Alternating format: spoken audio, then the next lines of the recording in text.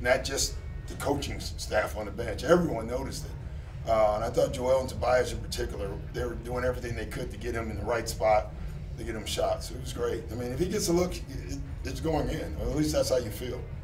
And then he picked quite the time to get his first bucket in the second half when they were making that. Yeah, that was a big shot. Yeah, a yeah, big shot for us. You know, the kid's a great shooter. He is. He has great confidence.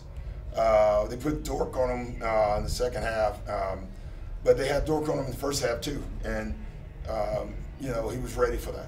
Just besides Seth's performance, just what were your biggest takeaways? You know, Joel knew that they were going to trap. He never forced it. Took his time. What did he have? 9 assists. You know, and he just. I thought Joel was every bit as much as the point guard tonight as anyone else on the floor.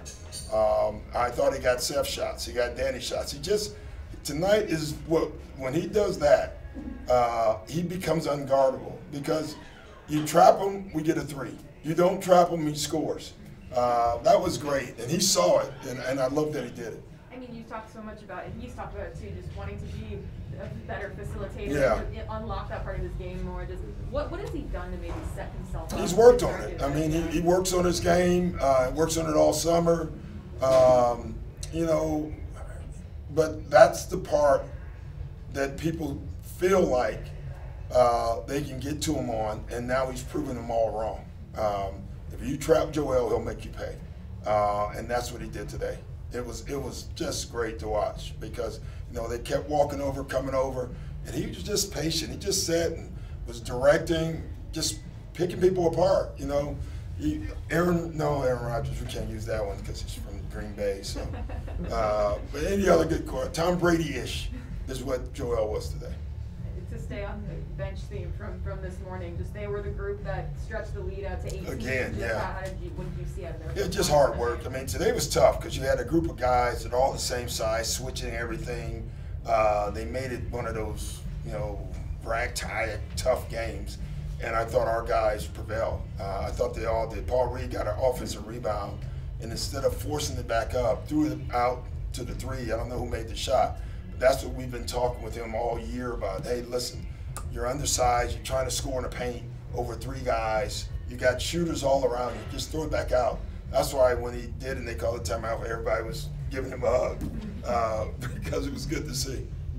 I'm sorry if you already answered this question, but talk about like Seth in that first quarter. Yeah, it was just great. I mean, we didn't go in with the game plan of getting Seth 28 or whatever he had in the first quarter. But I was saying that the team recognized that he had it going. That's the sign of a good team. Like they see that he has it going. And basically they were running Seth Curry left, Seth Curry right, on post-ups to Joel. They were cutting to get Seth shots. It's really great recognition by our group. And for the sign of an unselfish team, it seems like after he had that hot start, he seemed like he started being more of a facilitator. Yeah, because they start, you know, paying attention to him. They start doubling him, taking his catch away. And the great part about Seth, you know, he was like, okay, if you're doubling me, we got shooters galore. We got people on the floor. Same thing that Joel did today. So that's growth. That is. And in regards, I know you were talking about Joel before, but it just seems like his leadership. I mean, it's so good. It's yeah. He's been absolutely wonderful. He really has. I mean, he's not just with his play, but verbally on the floor. You know, he knows he has a young point guard on the floor. We went with our V5 set at the end, and we scored. And Tyrese is about to run something else, and he said, you know, feed the pig, keep running it. So, you know, Tyrese's head is spinning right now. Like, he's getting so much advice that we got to make sure we don't overload him.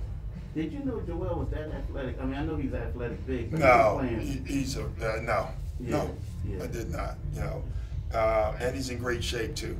So, I mean, the blocks that he's having, just his being able to take guys. You know, we got a 7-1 guy doing Euro steps. Like it's incredible watching him play. You just mentioned it with Tyrese, just with his head spinning, and how do you help him kind of parse through the advice? You gotta throw stuff out, listen to stuff, and you gotta try to evaluate. It is a thinking game. It ain't just speed, you know, and so he's learning that. All right, guys.